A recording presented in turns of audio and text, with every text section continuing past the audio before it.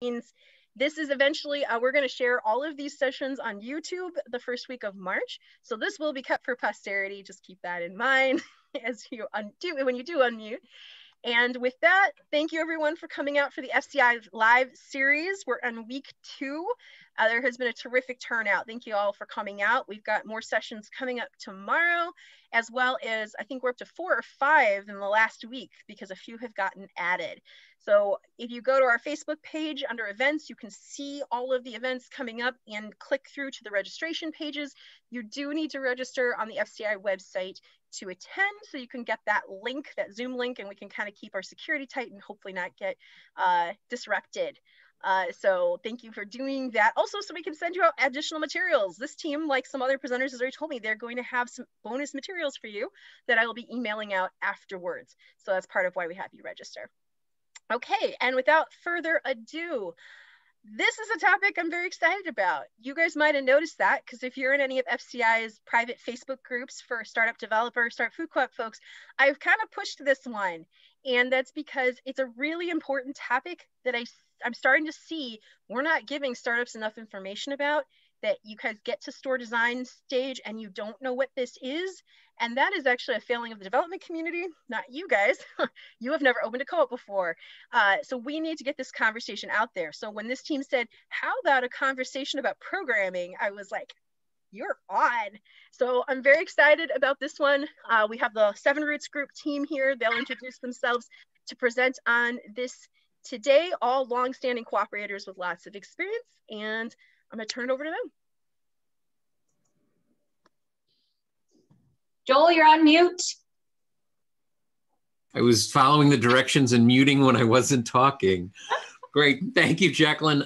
Just a reminder for those who might have joined late, Jacqueline says, be sure to check in the chat, put your name and your co-op so we can keep an eye on who all is here. So thank you all for joining us. Welcome to Get With the Program. We are 7 Roots. We do design and operations support for food co-ops. We're all here because we believe in healthy food access and community ownership and the co-op model. We're a proud worker co-op. My name is Joel. I'm 7 Roots operations manager, which means I handle some of the internal project management and process stuff. I also do board and governance support, facilitation. And when I go into a food co-op, what I'm looking for is, it's usually the bakery. I'm looking for some sort of tasty treat to have later. So I'm gonna toss it to Heather. All right, hi. Thanks everybody for coming. I do marketing, brand work, and a little operational work with 7 Roots and do internal management. And let's see, when I go into a co-op, I'm usually, 2 things hit me first. One is lighting. So it's pure technical. And then the second thing is I'm hunting for the awesome, unique prepared foods item, you know, the dish that I can't get anywhere else. So that's what I'm on the lookout for. Kevin, how about you? Hi, I'm Kevin O'Donnell. I'm the prepared food specialist and operational specialist. And it's not a secret when I walk into a store, because I work in operations, form follows function for me. So I look at all those, why is it done this way type of things. And then I love hot food. So when I go to co-ops, I try and seek out the local regional hot tosses. So where's that aisle for me? So over to Nicole. Everybody, I am Nicole Klimek, and I do store planning and design, interior design, programming, merchandising, and equipment specification for 7 Roots. And as a store planner, I'm really, really into placing impulse items. And as a shopper, I am like fall victim to the call of them every time I go into a co-op. So I'm like beelining it to like where I get the swag and the t-shirts, and what can I get at the register that like I absolutely have to have in my life. So Nicole and Kevin have a playful rivalry in terms of who has more co-op swag. So that's just a little detail to know about them. So our objectives for today, what do we want you to leave with? Well, I'll remind you of the great thing that Jacqueline put out which is the promo, which you probably saw when you registered, when we said, what's a program? Where and when does your co-op need one? The answers might be more critical than you know. Store programming is your department mix and the overall size and scope of offerings, and it dictates the success of your young business from day one. And store programming work needs to begin with the layout of your store. So we're going to break down how your pro forma should drive your programming, which makes or breaks your store. So from coolers to dumpsters to the sandwiches in your grab and go, you're going to want to know this stuff to set your co-op up to thrive from the minute you open the doors. So in terms of takeaways, number one, understand what a program and programming is. So in an hour, obviously, we're not going to be able to cover everything. We're not going to try to tell you everything we know for 60 minutes, like a fire hose of information. We intend to hit the key points, provide some context. So hopefully you'll leave with a good foundational general understanding of the main points of programming. So number two, not only will you understand what programming is, you'll understand what influences and guides the programming. And then once you know those two things, hopefully you'll also understand how programming is going to affect or direct operational and financial feasibility and success. So programming, what goes into it and what it drives. What do you think as far as like cleaning up? So with those three things, then you're prepared to incorporate the programming planning into your project plan. So those are the 4 takeaways we hope you get. So logistics. I will be the MC, moderator, facilitator, cruise director. I'll tell you where the emergency exits are and all that sort of stuff. And my teammates here will all be presenting as an expert panel of sorts. We work as an integrated team, and that's what you'll hopefully see today. We'll be weighing in on our particular subject matter expertise and bouncing ideas off each other. There will definitely be time for a Q&A at the end. But if you have questions as we go along, put them in the chat. It might make more sense for us to address them as we're going through stuff, as we hit a topic, or we might just save it for later. Hopefully we'll have time for all of them. So I think that's it for logistics. Heather? All right. Okay. So thank you, Joel. Thank you again to everybody for coming. We are here to talk programming.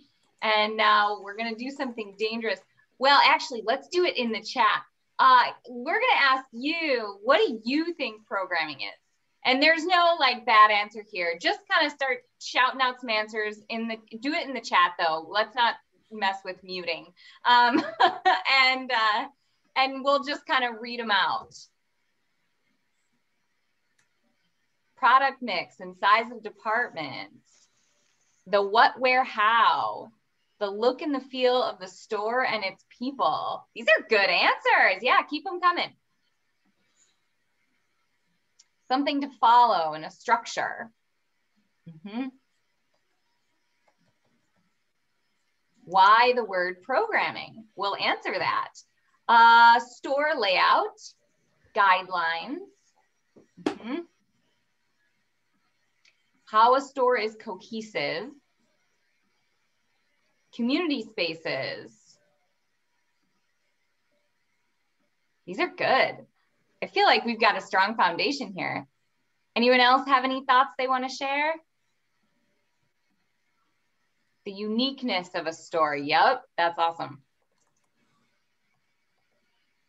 Right. Okay, so these are great. And I'm excited because I feel like this crew has a decent sense of some of the pieces of what will go into the programming. So all of those things kind of play the part. And today, yeah, we're going to talk specifically about what is the programming of your co-op? What makes it a unique place? And Nicole, can you give us just a dead simple definition of what programming means in this context? Sure. So bare bones, programming is what you sell and how you sell it, including why and to a certain extent, how much of it you sell. And this is going to be different for every department within a grocery store. Kevin, can you give us an example? Sure, thanks, Nicole. So most of the time when we think about programming, we immediately think about prepared foods because we use that term a lot in prepared foods. And it's basically, what you sell and how you sell it. And it comes across through our menus. But it's not just prepared foods. In different departments, it happens to be on different scales. For example, in produce, your programming might outline what your product mix is based on some of your regional and seasonal considerations. So, for example, in California, you may see figs and almonds and avocado varieties as a big part of your programming. And then based on some of that, you may also offer conventional, organic produce. And this may actually affect your refrigeration and fixture needs and how you merchandise those products. So, it definitely comes into play in each department and just isn't limited to prepared foods. Great, thank you, Kevin. So where does store programming come from? Nicole? Well, it comes from a couple different places, and Kevin and I will go through them. The first is the concept for the store. You really need to get your community member, owner visions and needs aligned so that you know what the community wants and you know how to give it to them. The second thing that you really need to do is look at the competition around you, and not just grocery stores. You want to look and see if there's a really strong coffee shop presence. In that case, you might not want to have a barista in your program because that's a need that's already being met. Does your community need a butcher, or do you have one down the street that you don't need to have that kind of programming? So understanding your competitive analysis is really, really key. The next thing that we look at is the physical space itself. So it can potentially play a huge role in your programming, especially if you're heading into an existing building with, say, like huge columns running throughout the retail space. Your programming, it really needs to accommodate for all of those physical limitations that you have, and really need to be taken into consideration when you're laying out your departments and where they're going to go and how they interact with each other. So then, and after that, the next piece, and a very important piece, is your pro forma, which is the financial analysis and the future projections for your store over several years. And keep in mind that your pro forma is a roadmap. And it's just that, it's a roadmap. It's going to have sales projections, it's going to have labor projections, and it's much more of a 10,000 foot view of what you're going to see. And it's important to recognize this is an integral part of the programming, and it's always healthy to have somebody with an operations background to look at it through a microscope to confirm that the assumptions that the pro forma is built on are accurate. So when we talk about this, we can look at the concept for departments. So Nicole mentioned that you have to have an overall concept for your store, but each department needs to have a concept too. And it's going to depend on what you want the offerings to be, how much of that department you want to take up the space in the store, and it's really important to understand what that drills down to from a pro forma point of view, and involved in this whole piece, your pro forma typically is built on what the board and management think the store ought to look like. And so you're going to dream big, but eventually you're probably going to size it down a little bit because you can't do everything you want to do. So you're going to start to look at what your priorities are, where do you want to compromise, and experts can help you with this because they understand how to drill down in a pro forma. And it's going to involve what your community needs are, what your member owner needs are, and You're going to use your market study to assist in this, and you're really going to figure out where your opportunities are, what's missing in your community, and can you design your programming to fill the niche that becomes obvious when you do this. Great. Okay, so just to review, programming is what you sell, how you sell it, including why, and to a certain extent, how much. And it's built from the store concept, the physical space, the pro forma, and the concept for the departments. So when I think of all that, what I hear is programming is the how to the co-op's why. So we've got this concept of why we're doing this, why we're starting a co-op, and the programming is going to be the how. So if everything goes well, programming is going to be the driver of the success of the cooperative enterprise. Joel, I think you have that exactly right. And I think that the why, that's why we're all here, right? That's why there are 50 people in this room, and most of you are probably volunteers, because you're looking to create something for your communities, for your neighbors, for your families. You're looking to meet this need. And the programming is what it's actually going to look like in physical space, in human interactions, for that to be true. So the other side of that, the other way to look at it is that the success of your programming, whether or not it's accurate, is also going to determine the success of your store. So if you do it right, if you show up and you've got the products and the services that your community really needs, that you, like Kevin said, fill that niche where there are opportunities, then you're going to be in a good spot. And if you are off, if your programming is not relevant to your community, that's where you're going to be in a really tough spot, because the programming will drive your ability to stay open and be a profitable and sustainable business. Great. So programming affects success, and it directs the operational and financial feasibility. So let's dig into a little bit more specifics about what it affects. So when I think about store planning and design and programming, I think of kind of a chicken and egg thing, or maybe like twin tracks, like when you're cross-country skiing, maybe. One can't get too far ahead of the other, because the programming, it definitely affects how we use the space.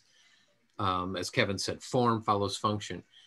But also the physical space might impose restrictions that affect programming options. So let's talk store design. Nicole? Store design. Yes. So people ask me what I do, and I tell them that I'm a store planner and designer. And I am very careful never to leave out one or the other, because what oftentimes people don't know is store planning is different than store design.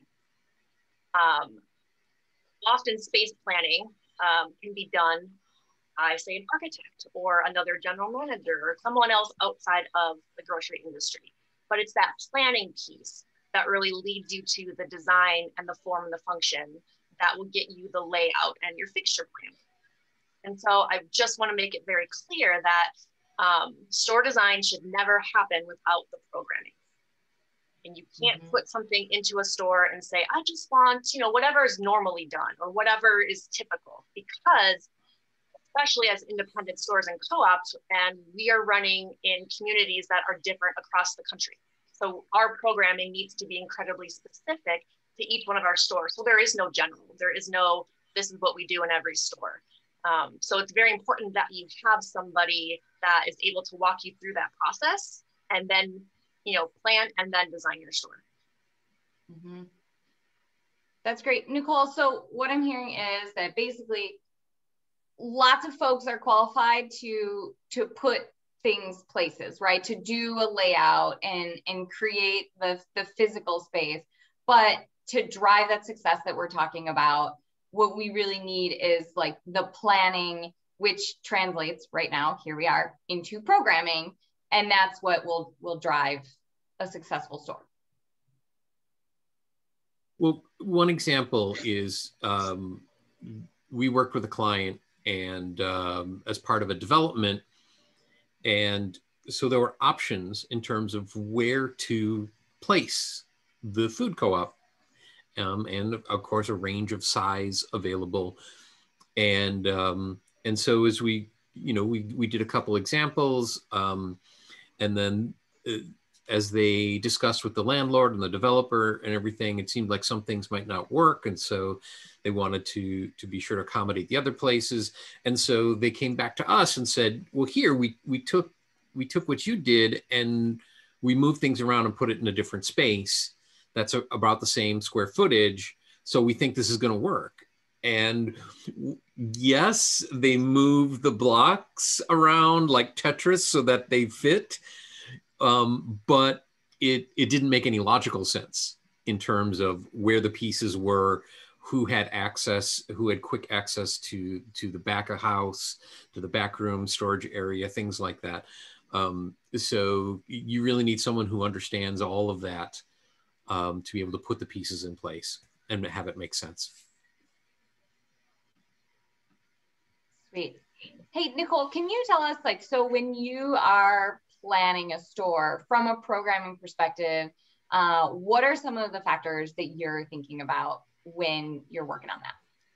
Sure. Well, the first thing I do is I just gather all the data, right? So I'm looking at the performa and I'm looking at the market study and I'm looking at all this competitive analysis. And then I'm going to build the departmental programming that aligns with the labor and sales needs. So how much produce and what percentage of sales will it contribute would be one example. In one store that is projected to do, say, 8% of their annual sales in produce, they're going to have a much different program than a store that's projected to do 28% of annual sales in their produce. So we have to take a look at the market study and the pro forma and really figure out what those each departments are going to sell. And then in order to program them, we have to understand that and how they're going to work with the rest of the store. The next thing I take a look at is the adjacency between receiving and the front end, because we want to have maximum workflow efficiencies. And because our distribution patterns are different than, say, a conventional grocery store, our wholesalers are different. We don't get skids, typically we'll get pallets, our deliveries are different. So there's a lot of things that need to go into your receiving area and your back room. And we typically have a lot more space than, say, a conventional store will. And I can say the typical square footage allocation is you want about 65 to 70% of your total square footage to be your retail space. And then the rest would be your back of house. But even that varies depending on the programming of the store. So that's something that we really take a look at as we're developing things. Next, we really take a look at local dietary and cultural considerations. Working with a store right now, and they have halal food. And they had worked with an architect previously to lay out the floor plan. And when I took a look at it, I was like, oh, well, halal food needs to be kept in a separate case from other foods. You don't have that in your plan. So when we were able to take a look at it, we ended up having more refrigeration, less shelving, different drain locations and all of that, just to make sure that we could meet the community's needs. Because if we didn't have that kind of food, like Heather said, we might not be successful. The next thing that I take a look at is the demographics, age, income, shopping habits, race, and gender. A lot of the information you get from your market study, but then I come at it from a shopper psychology. And I take what member owners say they want and give context to how those stated wants typically translate into actual sales. So I give the example of the people that on your surveys or on Facebook or social media are posting about how they want tofu. You have to have tofu or I won't shop here. You open the store and you listen to all of those wants and desires, but that person who wants tofu and has never had it before is like, oh, my kids don't like it. I'm not going to shop and buy that tofu.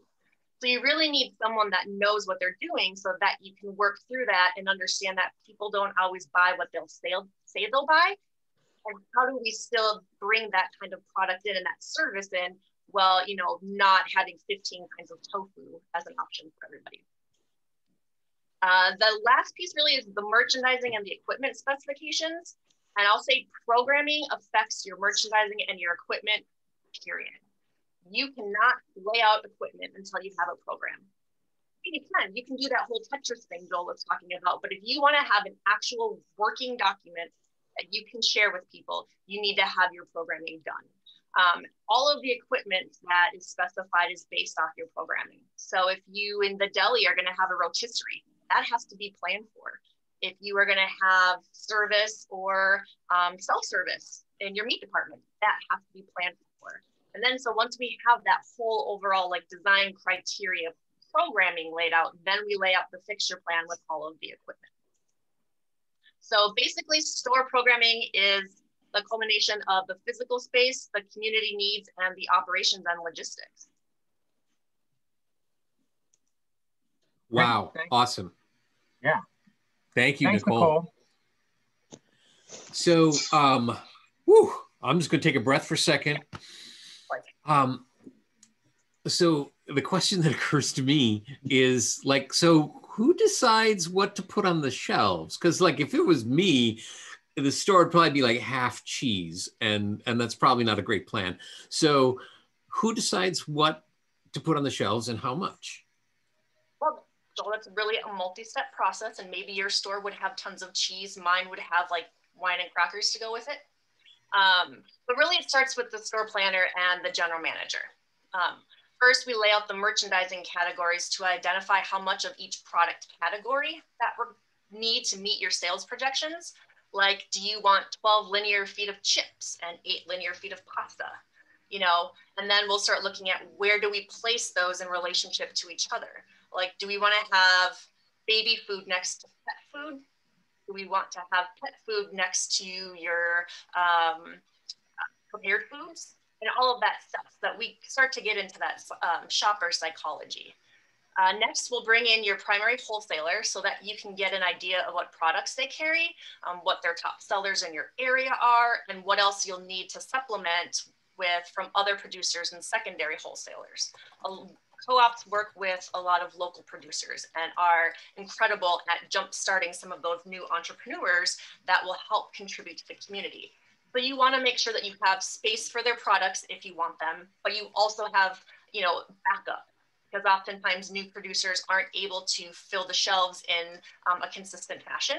So then what do we do if we can't have that bar of soap that someone's carrying? We need to have options and know what other people carry as well. So then when you're all done with that piece, you're ready to finalize your shelving specifications and merchandising displays to meet the needs of the product they will hold. Like, I give the example of baby food a lot. You can put like little jars of baby food on a shelf and stack them up.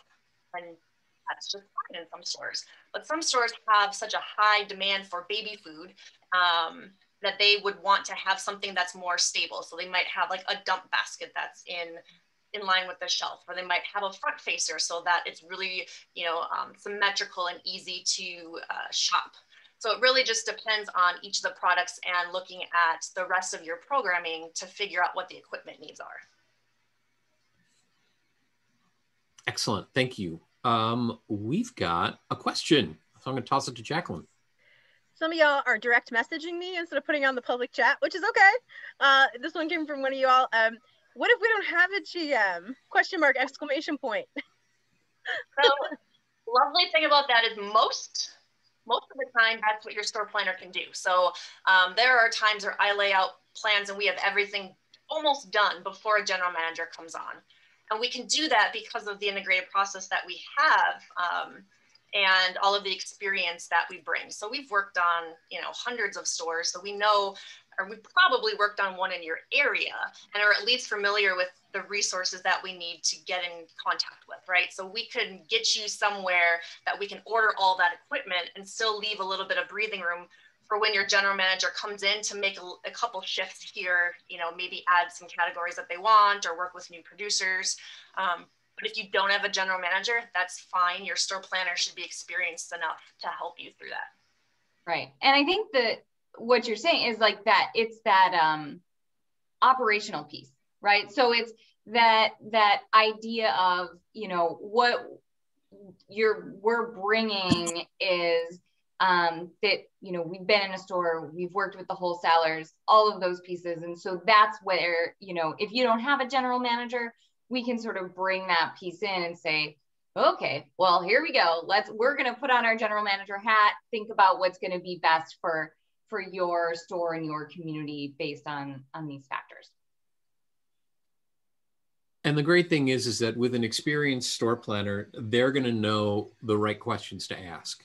Yeah. And that's a huge theme through all of this for every single startup, is there's going to be things that, you know, you just don't know that you don't know, those details. So it's great to have on-call experts.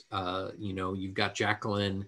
Hopefully you've got, you know, when you start to build your project team, you've got the right people who will be able to ask the right questions to lead you through that stuff. Great. So as I think about the programming, the whole idea is you're going to save money and time and set up your store for success with if you have a process that incorporates all this stuff that we're talking about. If you have a store planner who knows to include all of this stuff at the right time, which is usually earlier the better, to really set us up for success. I know Kevin wanted to jump in with something at this point as well.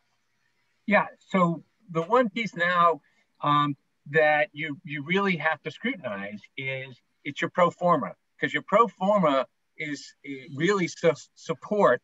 You're basing all your store planning and design on this pro forma.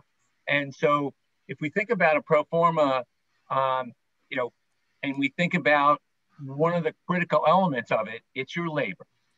So labor is your greatest asset, and it's also one of your biggest expenses.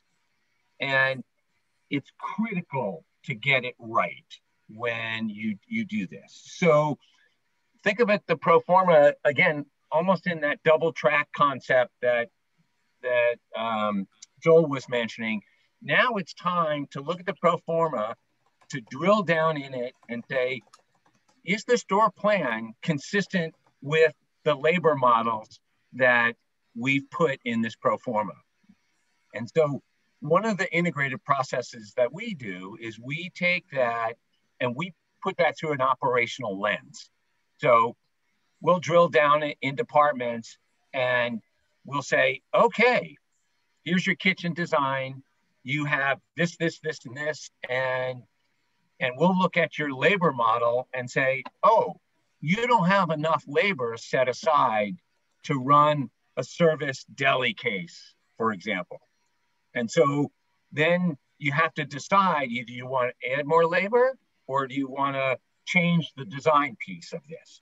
So it's another step in the process to confirm where you're going is the right way to do it, and you have all the assets in place to do that.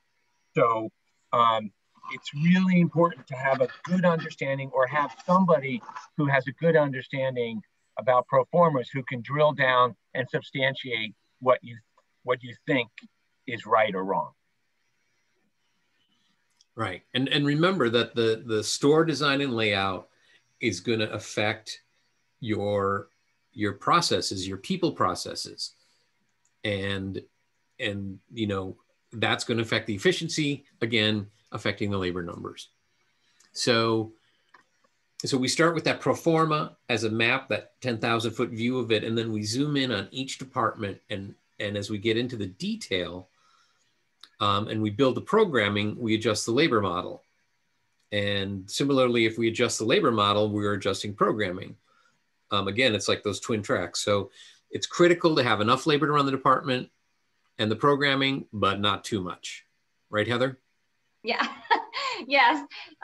Joel, I know you know that I know from experience, you know, opening a store, you're working on tight tight margins. You're always working on tight margin, but in the beginning, you know, you're just kind of squeaking and by. And, you know, I've been there watching 5 people who you're paying stand around because, you know, the labor wasn't appropriately accounted for.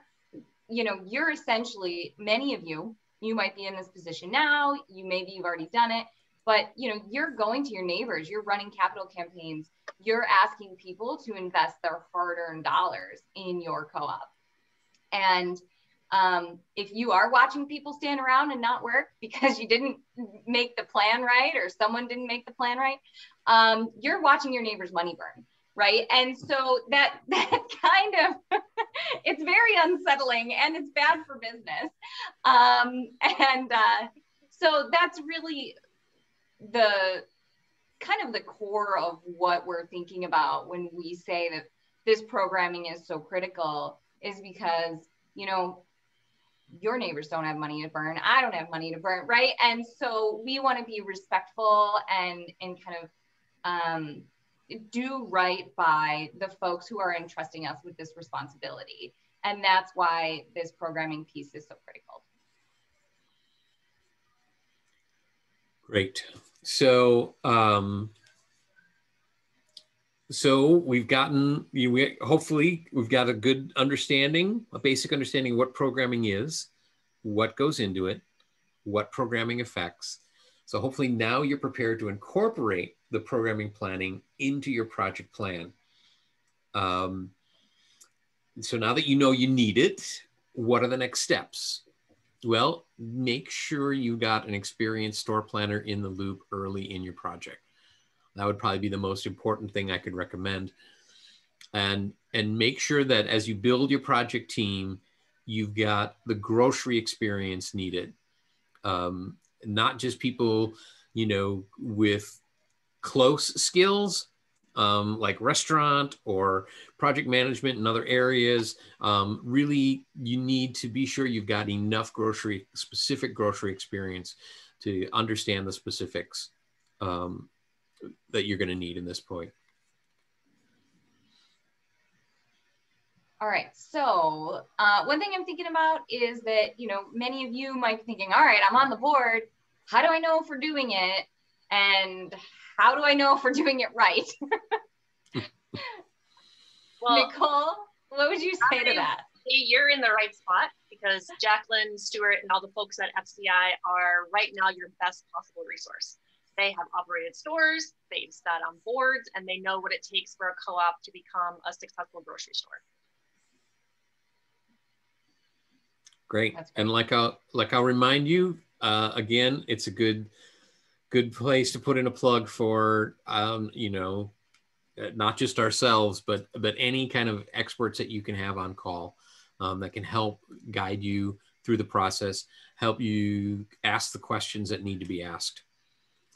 So I think I'm going to put something in the chat here.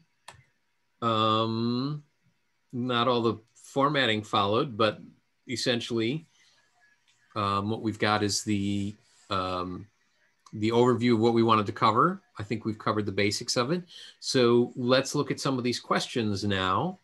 I see one just came in from Shirley. We've got a couple queued up from earlier as well.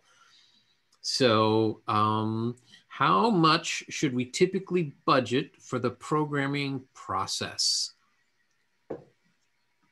Well, yeah, that is a good one. So basically, the programming process should be built into the store planning and design process, right? So in theory, when you go out and, you know, get proposals for store planning and store design, that's it. It's all in there. So the key is making sure that those folks that you're, you know, talking with about that, whoever the person is who's laying out your store, who's doing your store planning, is able to take these operational factors into account. So you'll, you know, want to be, as you're talking with, you know, your options, making sure that they are, you know, experienced and understand how to interpret these pieces. Nicole, is there anything else there that you would add to that? No, that's perfect. And I would say Budgeting wise, each project is different because all the needs are different. If we were to do a full project with our integrated team, it would be a different cost that you would have to budget for. But for anyone that has those questions, you can definitely give us a shout out later, and we can talk through some of that and get you at least, you know, some budgetary numbers for you to work with. But if you have a 3,000 square foot store, it's going to cost different than a 24,000 square foot store. So it's just too, we just really can't answer that exact question. Excellent. Next question, how often should the store layout change to learn what works and what doesn't? And along that line, what percentage difference is there between the optimal and less than optimal layout? So do you lose 10, 20, 50% of possible sales? Good question. So when I first start working with stores, I gather all that data, and then we have a matrix and some filters that we put it through that will help us reach your sales projections and hopefully be able to build in for like an additional 30% increase in sales. And that way you don't have to move to a new spot or do a huge expansion project. You're able to do that within your space. When we know that, we're able to break things down into labor models. So we'll take a look at how much it will cost someone to, for example, go and bring trash to a trash receptacle. There was one store that I worked with a couple of years ago where they were in a development and their developer wanted them to share trash across the parking lot with the residents above. And we fought tooth and nail to get that changed, because when we did the math, it cost an extra $64,000 a year for that store to have someone walk across there all that time during the day. So if that's just one inefficiency that you have, I mean, when you're a club, $64,000 is a lot of money, but that's just one inefficiency in one area. And there are usually multiple inefficiencies. So we're able to take those and quantify them, and, you know, talking sales and how much you would lose, you know, we can be like, okay, so this is like an entire position a year. Let's try moving that and then reconfigure and figure out what we're going to have for that matrix instead. Does that make sense? Answer? Okay. So, Joel, go ahead. Go ahead, Heather. Yeah. I was going to say, Nicole, and then as far as the how often should the store layout change? Yeah. So it depends on each store and what your programming is. Typically, we'll do like 3 concept sketches that lays out the amount of square footage each department takes. So like you want a 2,000 square foot kitchen to serve a 1,200 square foot retail space for your deli, right? So we can lay all of that out. From there, we move into more detailed planning, and sometimes we're doing 15 plans before we come up with it really depends on how accurate the pro forma is. If there are changes in the market or, you know, a pandemic hits or, you know, something crazy like that, then we have to adjust for it. But typically it's, you know, it takes about 6 months to get to a really good plan where you can say this is financially feasible and this is going to make us or allow us to hit our sales projections. And I would also add to that, you know, we have the luxury within our team is like when Nicole does a drawing, she'll shoot it out and she'll say, hey, Kevin, can you look at this and see if the flow is right from an operational standpoint? Does this make sense? For example, sometimes people will design a produce department and the produce prep and refrigerators are on the other side of the store. So constantly they're schlepping produce through the center store to the produce department. And if you can avoid those type of scenarios in advance, it's a lot easier. Yeah, you know, weigh the pros and cons because you're going to have inefficiencies in your store. Like we said, there could be columns running up and down. You have to know monetarily in your labor what each of those inefficiencies is going to bring. So it might be okay to have your produce all the way across the other side of the store, and it might not be. So we do like to take that holistic view and then get like into the nitty gritty. And especially with prepared foods, I'll be like, Kevin, like, is this possible? Can they do this? What should we do that's different? Great. So just like you'll never have a perfectly efficient operation. That is the kind of stuff that gets Nicole and Kevin excited about is like working toward that ideal. And so, also your programming plan is never going to come out perfect. So what about planning for the future? And like, what happens when a program is more successful than planned? Is there something that you should do to prepare for that? Or is that just a happy thing that we adjust to on the fly? See, I will use Dill Pickle as an example. I'm sure a lot of you know Dill Pickle. So their first store, Sharon will admit, they didn't know what they were doing. They knew that they wanted a store. They wanted to open it quick. So they opened a 1,300 square foot store, and they did about 4 times their sales projections. Jacqueline, you probably know the exact number, but so they had to move right away. So they were not even in their space for a year before they outgrew it. And those are the kinds of things that we want to mitigate in the beginning. And that's why we build in some of that capacity. So for planning for the future, you don't know what your future is. You don't know if your community is going to really like your par bake program, or if there's going to be 15 coffee shops that close in the vicinity, and you need to, address that then. So flexibility is really important for us in our fixture plans, and we make things that are able to, be used in the future in different program situations, and also are affordable up front, so that when you do have to have those changes, they're not going to kill you. I also tell people you need to build the store that you are going to operate right now. You don't know what's going to happen in the future. You have no idea. It's a new business. There could be a pandemic. Right? Something crazy could happen. Right. We're wearing masks. All of that, like if you have a good, solid understanding of your programming, all of that can be mitigated easily in the operations in the future. And when program is more successful than planned, that, is almost always a good thing. But that's why we build in that like percentage, like I shoot for 30, but we build in that capacity for change. And that your performa will show that growth over time as well. So that's built in as well there. So we've got 2 more questions and we've got about 5 minutes left. So so the first question is, seems like one of our first steps in programming is a good understanding of what our owners and community want and doing the competitive analysis. What questions and processes do you recommend for hearing the voice of customers?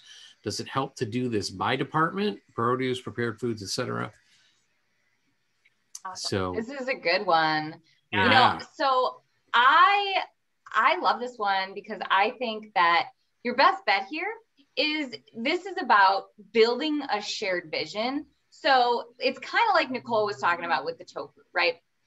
If you go too deep on details, right, then a couple things are happening. One, you're getting everybody's nitty gritty, which it's not going to be the same. And also folks tend to feel like you're making promises. And if and when they might see that you can't fulfill all of those promises, right? Because you can't fulfill everybody's obscure product wishes. It is just a fact. And then there's disappointment and there's a building of expectations. So what you want to do is build a shared vision. So, broadly, you want to talk about the themes of what they're looking for, what the needs are generally that they're looking to meet. So it might not be, I want this brand of expensive vanilla bean paste, but it might be, oh, wow, we have a community here that's really passionate about home baking. And they want to make sure that there is adequate, an adequate baking section, and there are gluten-free options within that, right? So, and then that's where you'll work with the wholesalers to say, okay, great. So what are you seeing in our region and for people with these interests? So when you think about those things, those broad themes, those are going to come up when you're asking those questions, like what kind of needs do you want to see met? What are you looking for? What do you want to buy at your co-op? And the generalities will bubble up. So if anybody's ever looking for specific ideas for how to, kind of do those exercises and whatnot, feel free to reach out to us because, we've done that kind of work before, and it's really fun to kind of come up with different ways to pull that information from your owners. And the other pieces, when you build that, again, shared vision piece, it paves the way for acceptance with your customers, and your owners feel that this is something that they've truly been a part of building. So not only then do they come in and say, cool, hey, this looks like what we've been talking about. But before you even get there, when you're looking at fundraising, if these folks feel as though they're being brought in on the process of building the co-op, that's going to, kind of create that buy-in. So they'll be interested in forking over when you have investment opportunities for them to raise the money to build the store. So that's a great question. Yeah, and I'll say on the competitive analysis, that's something that your store planner should do. I mean, there are times where I'm calling local businesses, especially now when I can't travel to communities. But when I go there, I'm spending a day just looking at local grocery stores, butchers, coffee shops, restaurants, and trying to find areas of need, but also maybe oversaturation or businesses that might potentially go out of business because they're not doing things well. And so all of that happens on like the site visit and goes into that data set that we were talking about. So how does the store planner differ from your project manager? Oh, two completely separate different people. Your store planner is a grocery expert, is an equipment expert, is a programming expert. Your project manager, while it's advisable for them to have grocery store project management experience, they don't actually have to, because project management is more of a system than it is, a process. And so typically you'll bring a project manager on after you have some of the design done. You're usually in like design development stage where you would bring in that project manager, and they're going to work with you on making sure everything is on track, on schedule, on budget, on time. They're holding meetings. They're keeping people accountable. They're working with your contractors. So they have a much more expensive construction background typically, and building design background. Great, thank you. We've got one last question here, and we've got about 30 seconds, I think, to wrap it up. Is there an option of grocery shelves on casters to offer more program flexibility? No. And that's because there we go. Less than 30 seconds. Once you get all that product on your steel shelving, you don't move them often. Stores do resets every 3 to 5 years is what I would recommend. And that's where they go through maybe a department, or you can do a full store reset and go through all of the products that you've sold and how much of things you're selling, and basically refresh things to make sure that you're still relevant in your community. And when you do that, it's a lot of overnights, and you're taking all the product off, putting it in carts in the back, and then moving your fixtures. There are flexible merchandising displays for, say, wellness or bakery or prepared foods. There's a lot of different areas, but not the grocery shelves themselves.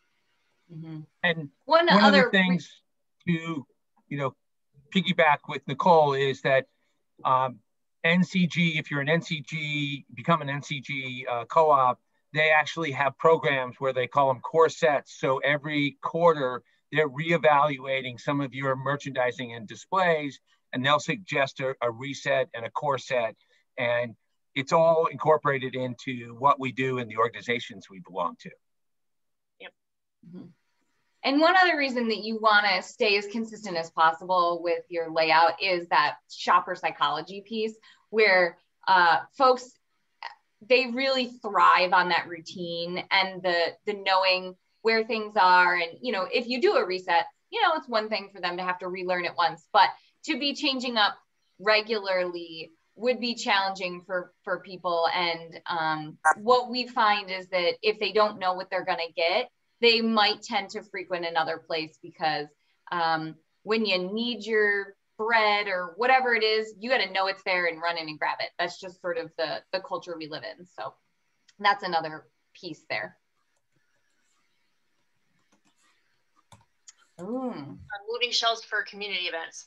Yeah, so we usually identify areas in the fixture plan And I'll usually put them in like a big circle where it's like flexible demo space or flexible community space or shippers or something.